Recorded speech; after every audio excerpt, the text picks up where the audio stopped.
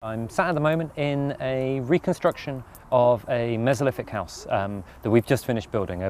And this house is based on an archaeological example from Mount Sandel in Northern Ireland, dating to about 8,000 BC. It's a 6-metre diameter timber-built structure covered with turf and with a fire in a pit in the centre.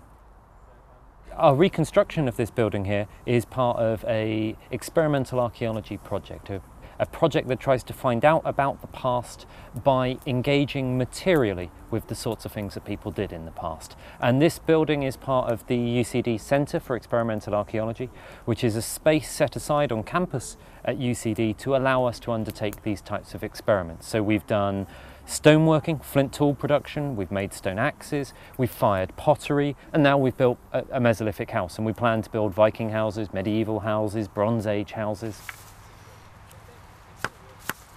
These sorts of projects are vital for archaeologists. They tell us huge amounts about the past. Normally we dig up the remains on archaeological sites, things which have survived the passage of time.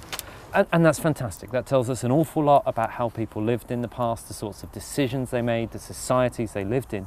But at the same time, these are people who lived in a world which is very unfamiliar to us. Very few people living today have constructed timber buildings with turf roofs. So experimenting, trying to understand these processes is a really valuable way of gaining insight into people's lives in the past. And the Mesolithic house is the first large-scale construction of the Experimental Archaeology Centre here, but we hope it's the first of many that will allow us to address some of these questions about the past.